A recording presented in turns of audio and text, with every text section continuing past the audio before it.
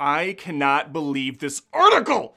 Someone ranked the DCEU movies and had the audacity to put the Joss Whedon cut on the list. Joss Whedon? Yeah, Joss Whedon, aka Joss Whedon, aka Just Head Dumb. Big stretch on that last one. Every true fan out there knows that Whedon's Justice League is not canon anymore. Yes, it is. Yeah, for the studios, maybe. You love the studios. They pay you to like their movies. Yes, true, but in this instance, they don't even seem to care about this butchering of Zack Snyder's masterpiece. A 4-hour tour de force featuring rich visuals, beautiful slow motion, and a powerful score, all presented in luscious 4:3 aspect ratio. Luscious? Oh, I'm sorry, did you enjoy the fugly 16:9 widescreen abortion they shat out to movie theaters? Oh, you mean the format that 99.9% of movies use now? Because they lack vision. Snyder birthed out of his vaginal canal a dream and nursed it into reality. Gross. Then Warner Brothers came in and turned this precious newborn into a hellish parademon. Only this is one mother box the studio is unable to close. Stick with one visual. You're so helter-skelter. Helter-skelter? Helter no. Helter no. Hell to the no indeed. Shit.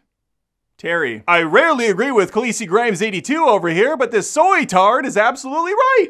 Everybody demands a continuation of the Snyderverse. And by everyone, you mean the loud, obnoxious fanboys on Twitter, right? That spam out bot accounts daily on the platform. I mean real people.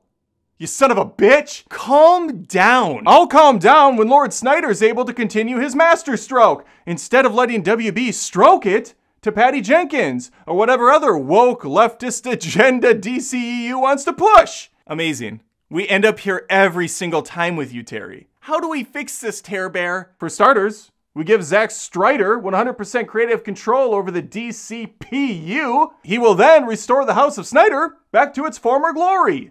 Where was that former glory exactly? Somewhere between Batman v Superman and the Suicide Squad? Oh, okay, let me guess. You liked the sequel, The Suicide Squad, directed by that socialist, Marxist, communist. All the yes, really. James Gunn. More like James Dumb. The dude's so far left, he would outlaw his own last name if given the opportunity. Can you just leave? James Gunn did the Guardians of the Galaxy movies, which I love, which are great, which I love, which are great. Lame. Comedy garbage. What about Slither is Super? What about your mom? And my balls. He also wrote the Scooby-Doo movies. Oh, now those I like. So freaking good. Velma was hot.